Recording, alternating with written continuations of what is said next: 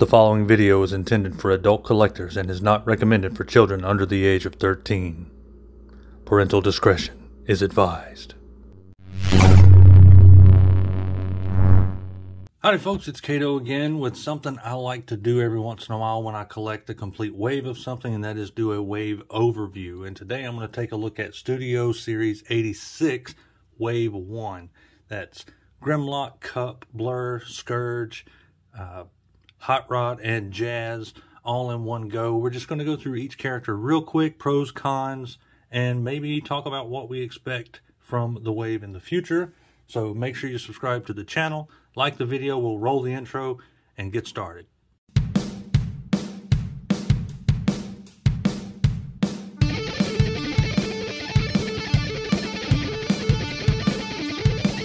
It's Kato!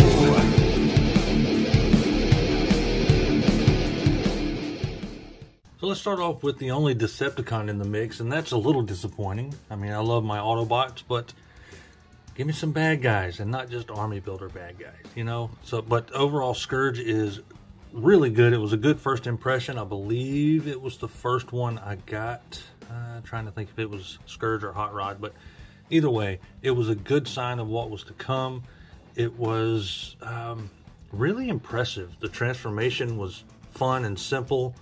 The articulation was good. The accessory, the one accessory, or the two, put his blast effect away, but it's all right. The gun is fine. I think they nailed the head sculpt. Love the pink fingertips.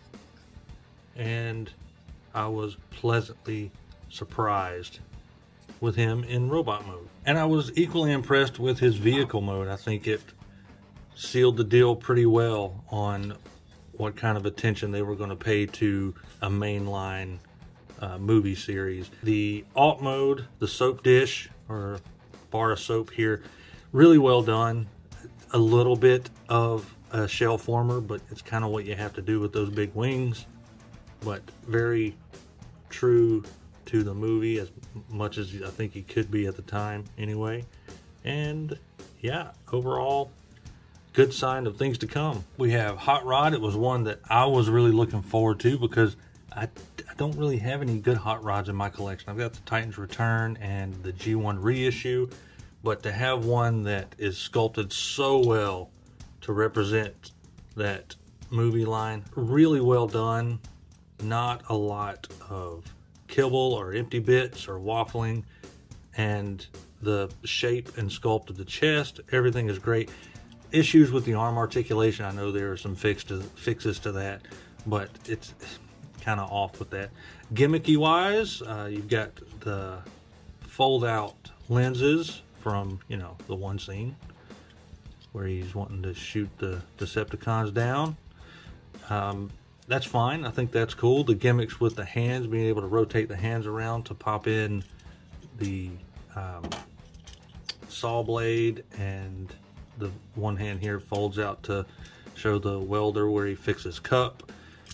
That's cool. That's fine. I think they kind of got us having the higher price range class for him in order to do those gimmicks, but because he is a deluxe, but at a much higher price scale. But what are you going to do? You've got to throw in that extra plastic. Accessory wise, you get a nice two little throwbacks to his G1 guns. You get the saw blade that he used to free Cup, which I think is a nice little gimmick as well, or a nice little addition. You get the Matrix. I've got it plugged into the blast effect here. Downside of the accessories, the guns and the saw blade at least can store in robot mode. If they're going to do stuff like this, one of my big gripes, I'm not a fan of just accessories for accessories' sake. So I like to be able to put things places. Yeah, you can open this chest up and drop it in there, but I like accessories to have a home rather than having to keep a bag or a box somewhere. But just a nitpick on my part. One of my favorite Studio Series bots of all. The transformation is a blast, and the color and sculpt is really, really great. And in alt mode, he shines. I mean, it's definitely got its flaws. The yellow overuse of plastic there is iffy. I'm not super excited about that, but it's nice and sleek, and if you fiddle with it enough, you can actually get everything to tab in pretty close. I have a little bit of issue sometimes with the front fender here getting nice and snug, but still really good use of that traditional hot rod look. Fake chest, I don't mind that at all. I don't keep them in alt mode anyway. And of course, weapon storage, you can kind of mimic that target master aspect of him. You can tab them up here and here. Nothing really to complain about. For me, I know that there are some complaints, but I really don't have any. Next up, the old timer Cup. And again, I have no Cup figures in my collection until this, so I was really thrilled about this. 95% awesome, 5% weird face. I'm on that weird face train. It looks weird. He looks like, you know, a zombie Cup. Just, I can't put my finger on it, but something's off. Nice looking sculpt everywhere else though. Again, very clean. A little bit of waffling in the back, doesn't bother me. Gimmick wise, he comes with the ability to take him apart, a lot like the weaponizers. You can pop limbs off, pop the legs off to imitate where he got ripped apart, and Hot Rod had to fix him. Hands, kind of bulky there. Big boy hands. And they don't rotate. That's kind of obnoxious, but not terrible. A really good representation of Cup, besides that really White Walker face he's got there. He comes with his gun, which is fine, and the Energon Goodie Dispenser. I thought this was a fantastic accessory to have with him, and he actually can hold everything in place, unlike Hot Rod. Vehicle mode, I think the vehicle mode is beautiful. The transformation can be a little tricky at first, but it doesn't take long to get the hang of it. Transformation is fun. Arms are a little tricky. Be careful with typically one of the shoulders doesn't want to rotate out, but really nicely done. Storage of accessories works fine, and great representation of Cup's vehicle mode.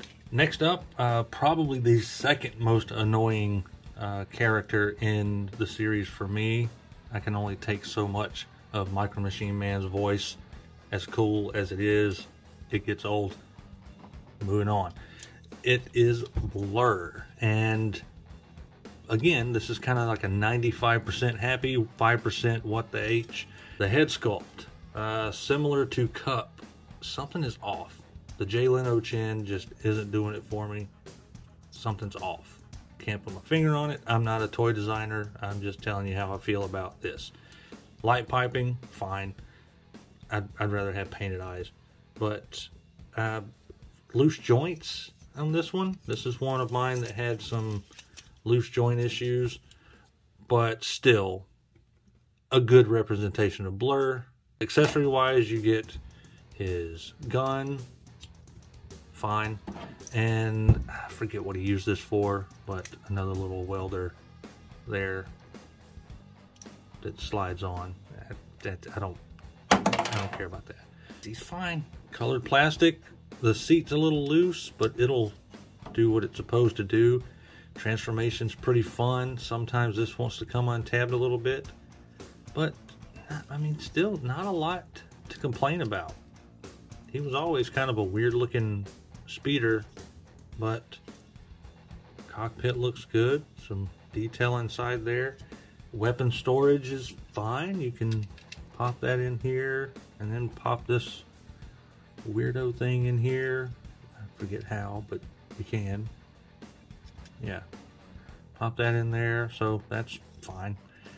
But it's good.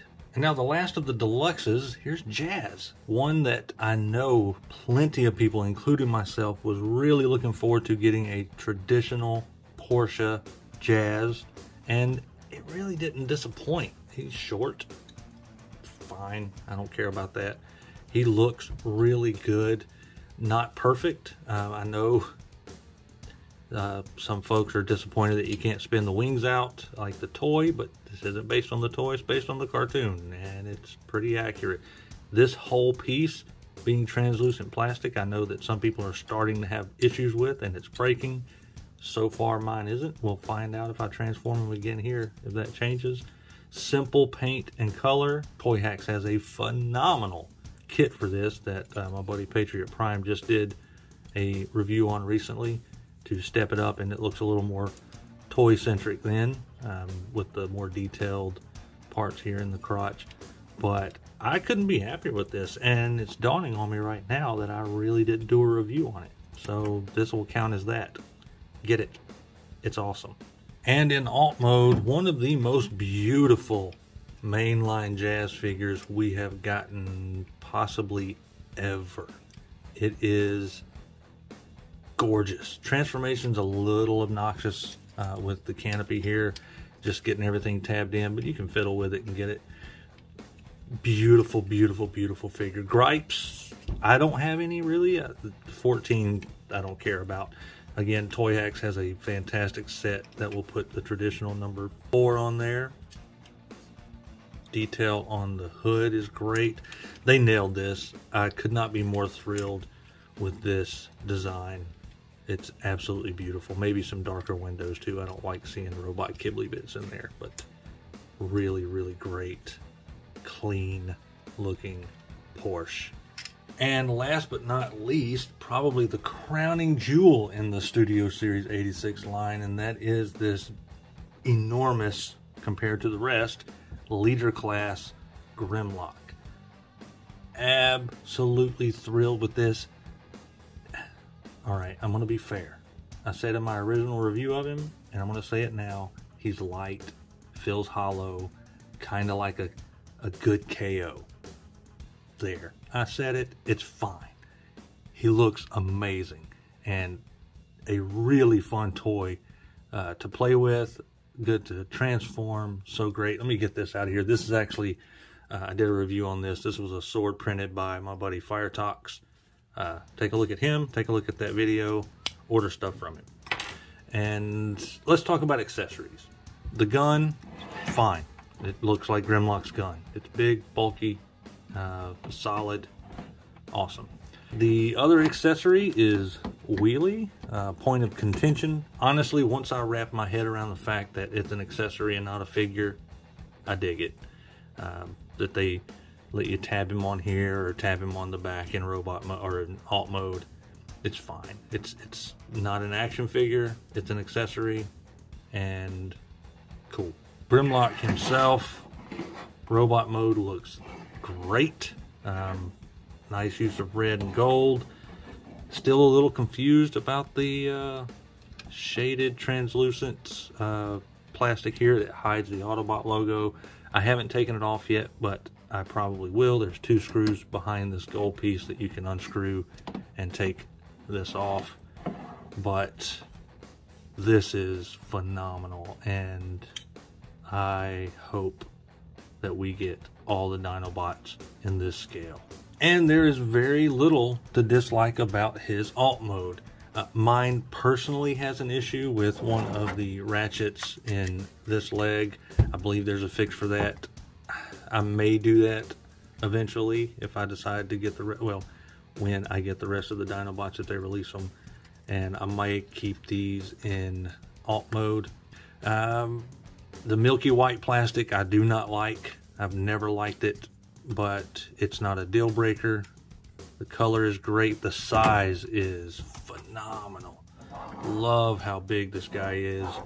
And another weird thing is the missing front teeth. I don't know what it is with Hasbro and missing front teeth on Grimlock and on Beast or Kingdom Dinobot, but it's kind of goofy. They have redeemed themselves from Power of the Primes. This is beautiful. As I started this video with them in their robot modes, I figured I would leave them in their alt mode for the closeout and hopes for the future.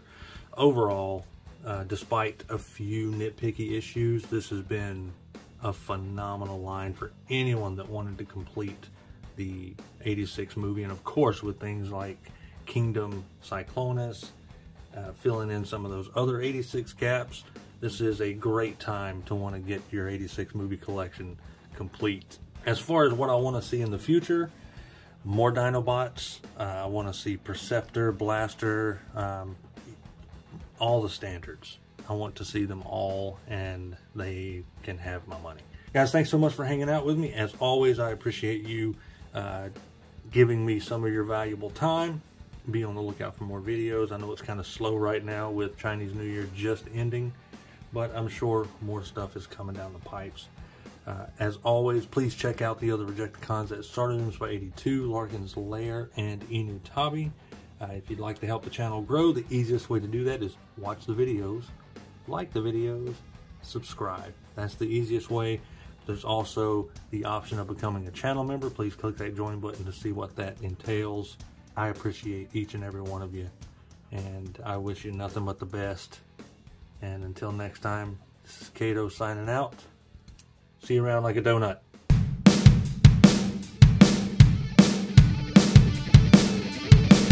It's Kato.